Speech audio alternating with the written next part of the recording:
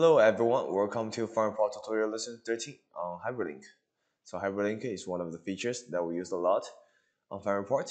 So basically, Hyperlink is a connection from a web page to another target. The target could be another web page, same page in different location, email address, file, or application. Alright, now let's get started. Open a new template, create our DB query dataset first. So in today's lesson, we're going to use two data table orders and other details for our main report and our sub report. So right now we're going to make our main report, select everything from orders. So as we're expanding, we're going to drag from order ID to shift it this 5 information to the corresponding cell, E2. And also let them expanding from left to right. And also we're going to give different titles for this one. So right now we're designing the main report, which is our orders. So after we're done finished setup for the main report, we're gonna make another report called the sub report. So in the sub report, we're gonna use the order detail as our data set. So as we know, from the order detail, it's gonna have different information, detailed information, other than orders. So such as quantity and price, but it's gonna under the same corresponding order ID. So basically, we want to use Hyperlink to binding these two reports. And by clicking order ID, we can jump to the sub-report to the corresponding order details under the same order ID. So that's the idea for Hyperlink. Alright, so now let's save this one as our main report. Alright, now let's make our second template, which is our sub-report. So open new template. Still the very first step, we're going to create our DB query dataset. So as I said before, we're going to use all this detail, this data table.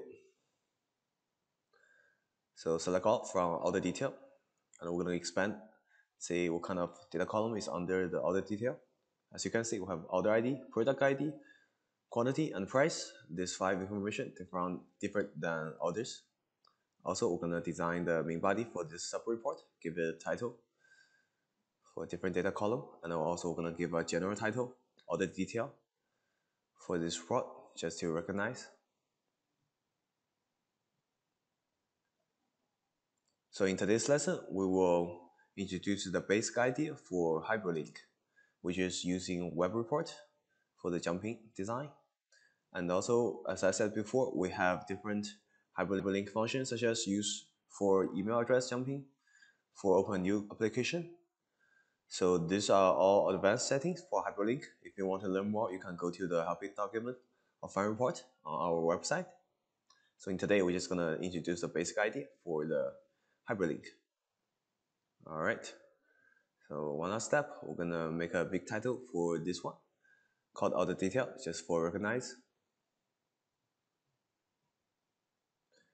Make it center, and also we're going to give different color for the front and make the front a little bit bigger because right now it's Times New Roman 9.0. Alright, so by now we basically done set up the main style for the main template and also the sub template. We're going to call this one Hyperlink sub and also save it. Alright, now let's set up for the Hyperlink. Go back to the main report, click on cell A2, order ID, move on to the right hand pane. Last option, we have the Hyperlink setting. So click the little plus, we can see all the options for the Hyperlink setting. So in today, we're going to use web report as our example. And on it, we have mail and web link. These are all advanced settings. You can learn from the helping document. So click on the web report and also select the Hyperlink sub that we just made for the sub report. Alright, so next we're gonna set up for the parameter. So basically we want to create a parameter connecting with order ID. So in that way, when we're clicking different order ID, it's gonna jump to the corresponding order ID for the order detail. So for the ID, we're gonna use this formula, $3 as our value. So follow this format. So the blue color in cell A2 indicates that we have a hyperlink. So now let's go to the sub report. Very first, we're gonna add a template parameter to receive the parameter ID from this main template. So created our template parameter. And also the name should be exactly the same. So uppercase ID. And also you can also create a parameter through a dataset. It's gonna be the same result.